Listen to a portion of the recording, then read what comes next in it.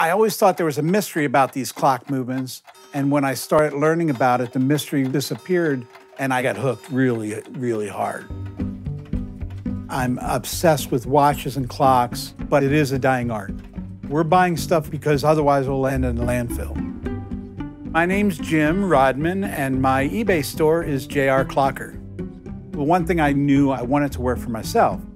In 1992, we opened a clock shop, and it just took off. And then my wife got a big opportunity to get a huge job promotion, but you have to move.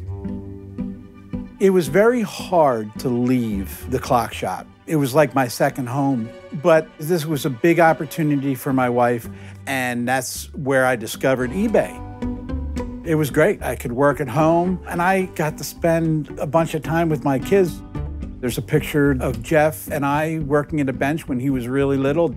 I'd come home from an auction, and he'd want to see the watches I got. All of a sudden, that's what he loved to do.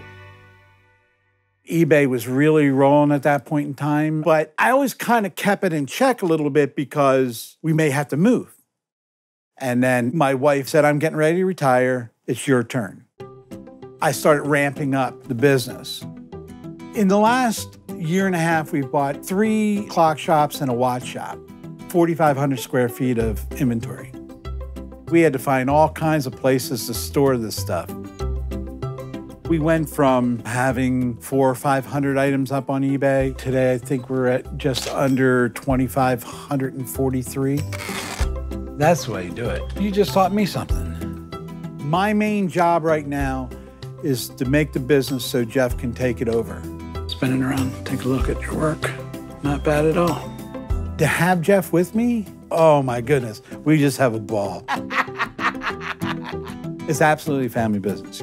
I just want to see it continue.